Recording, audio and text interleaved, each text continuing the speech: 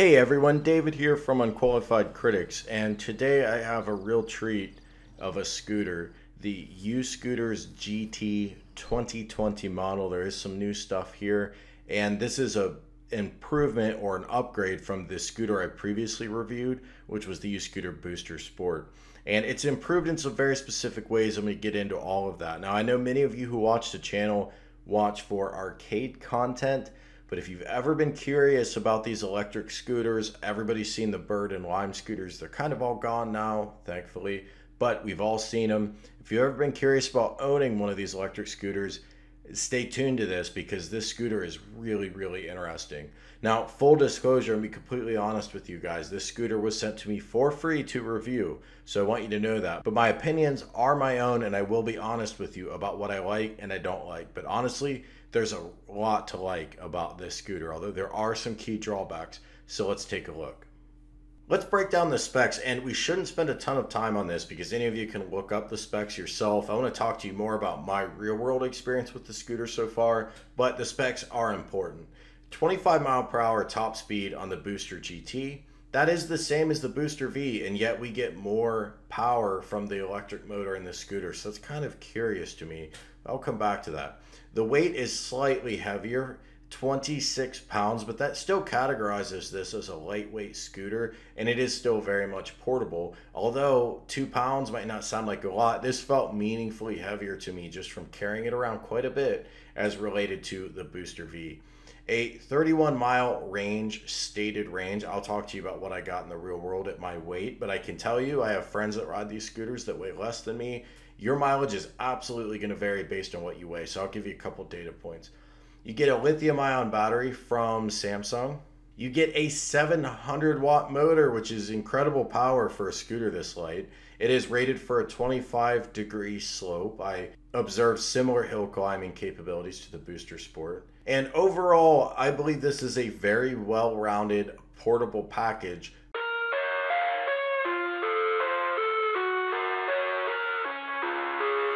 I achieved a real-world range of 16.8 miles, and that was not me range maxing, so that's my disclaimer. Could I have achieved a longer range? Yes, I would have had to go a little bit slower, not do hills and such. I was going full speed almost the whole time. It's slowing down for stop signs and things where I had to, but basically I'm maxing out as much as possible.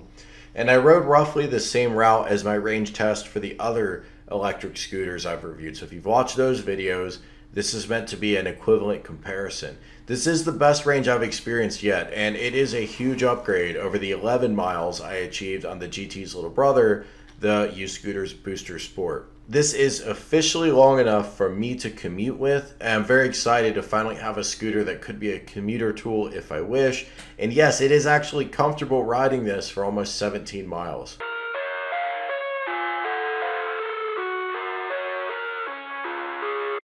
Looking at performance, this scooter is very fast and it's extremely quick with improved torque over the UScooter Sport. I didn't have a good way to measure acceleration, but this is noticeably getting me up to speed faster than the Sport. If I had to guess and sort of ballpark it, I'd say it's 30 to 40% less time to get up to full speed.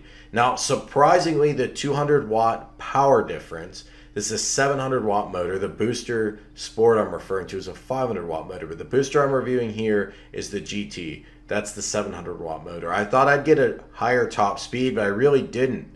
26 miles per hour, give or take. I got close to 27. That's about what I got on the other scooter, and that's what I'm getting here on the GT. There's no noticeable governor either. Even downhill, I could still apply the throttle. And yes, the speed will climb above 26, no problem.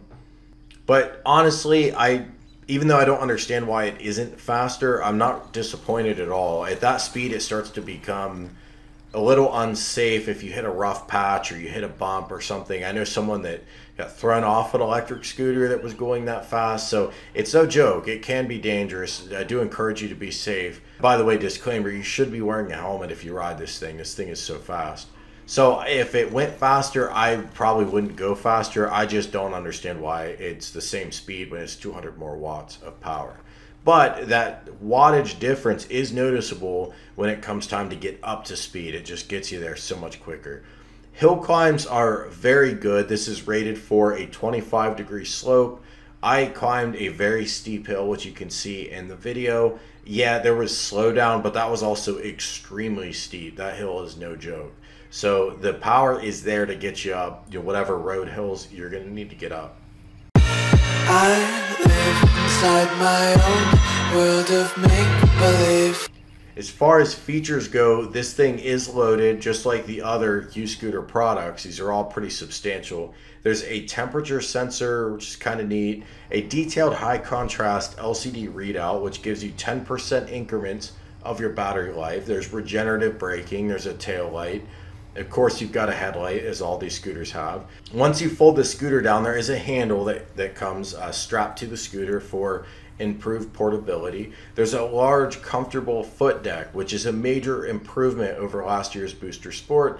There's a drum brake, so you can stop with your hand and you don't have to use your foot for that rear friction brake, although that is there too. A kickstand has been added for the 2020 model, and I think the star of the show as far as features go, a fantastic front and rear suspension, and also airless tires. Now, when I recorded the Booster Sport, I lauded the suspension. It felt really good. It felt a little looser, and maybe it's just because this is brand new, but I don't think so.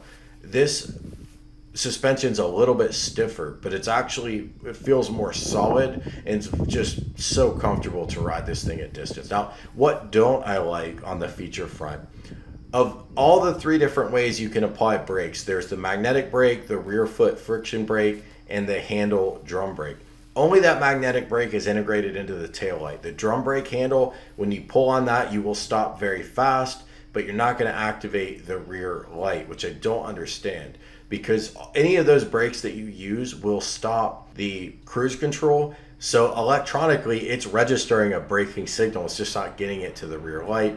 Not a big deal. It just makes it feel like those other braking solutions are sort of tacked on. And speaking of braking solutions, that drum brake handle, at least in my experience, it stops me from folding the handlebars down all the way for max portability. I can fold it down, but the one on the side of the handle will kind of pop back up over time because that cable is stiff and it's sort of wanting it to stretch out.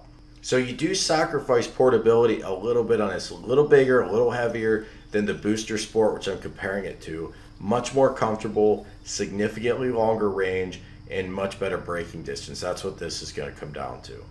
I wanted to do a stop test on this because this was a big complaint on my review of the last U-Scooter product I reviewed, and they did add the drum brake here. So I measure a distance of about 30 feet, you can see from this picture, from the time when I hit stop. And I only used the handle brake for the drum and the magnetic brake. I did not use the rear friction brake. I could have used all 3 and stopped quicker, but I don't feel like that's going to be super safe to manage in the real world. And I wanted to give a practical real world application. And I was at full speed, by the way. I was going about 27 miles an hour, slam on the brakes. Within 30 feet, I'm at a dead stop.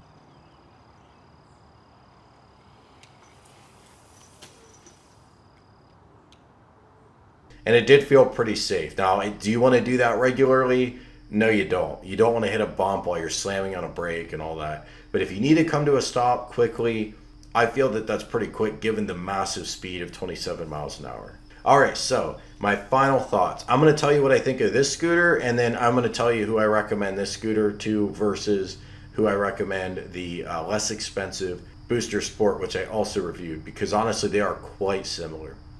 So overall, I very much love this scooter. If I had to give it a score, I'm giving it an 8 out of 10. I already mentioned the things I don't like, but this is very portable, extremely fast, great acceleration, and great comfort. And I'm just surprised that we get that much in a package that is this portable. And that's why I can so eagerly recommend this. However, if you're going to buy this scooter, you have to compare it to the UScooters Booster Sport. You're going to save about 150 to 200 bucks if you go with that model. So which one should you get? The Sport, hands down, is the more portable of the two. It's shorter wheelbase, it's smaller, it's lighter, it's easier to carry. There's no problem folding down the handles.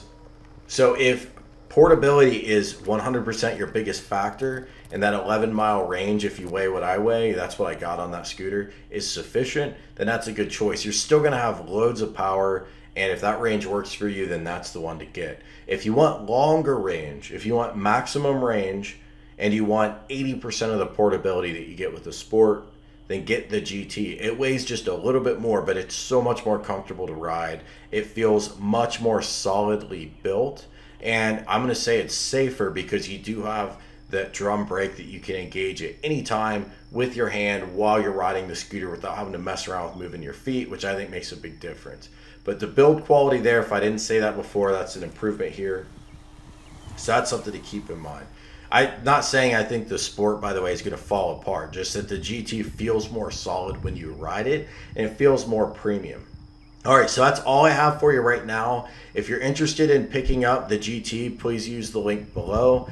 And to support the channel, use the code UC60 for 60 bucks off for my viewers. You get free shipping with that, and you get a built-in carrying handle. If you want to do the Booster Sport, my code there is still valid. I'll drop a link below. You get $100 off that, bring it down to $7.99. And same thing, free shipping, and you get the carrying handle. Let me know what you guys think. If you have questions below, ask them, and I'll do my best to answer them. So if there's anything I did not cover on the scooter, I'll do my best to answer. And for those of you that just want to watch arcade stuff, I'm going to be back to covering arcades in no time. So I'll talk to you all real soon. Kids screaming in the cradles, profanities. I see the world through ice covered in ink and bleach. Cross out the ones who heard my cries and watched me weep. I love that.